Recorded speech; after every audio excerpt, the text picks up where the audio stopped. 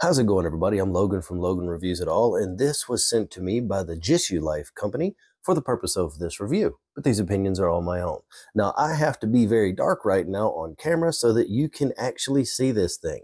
It is so bright white that if I made myself look good, this looked bad, but you're more concerned about this, so I think it's okay.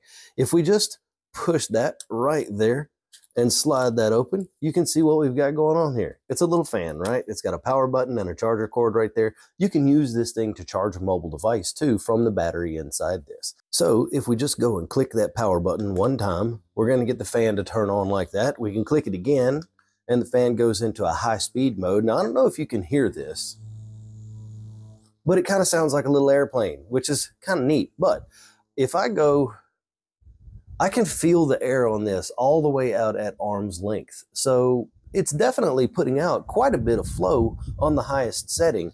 And if we turn that off just like that, the little blades, they'll fall back down to the bottom and we can just close this thing up just like that. It's got a little wrist strap that goes there. And when it's closed like this, if you hold the power button down just like that, you got a little flashlight right there, which is honestly kind of bright if I do say so myself.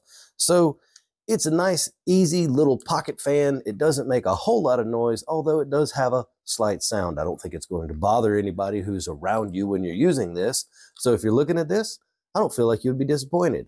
But there does seem to be just a little bit of a rattle, and that's coming from the blades, which are flopping around inside the little case. But it's not really going to be a problem. All right, well, if you found this video informational, if it answered your questions, leave me a like on the video. And if you have any more questions, leave them down in the comments, and I'll be sure to try to answer them for you.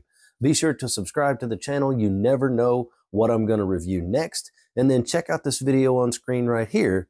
It's a good one.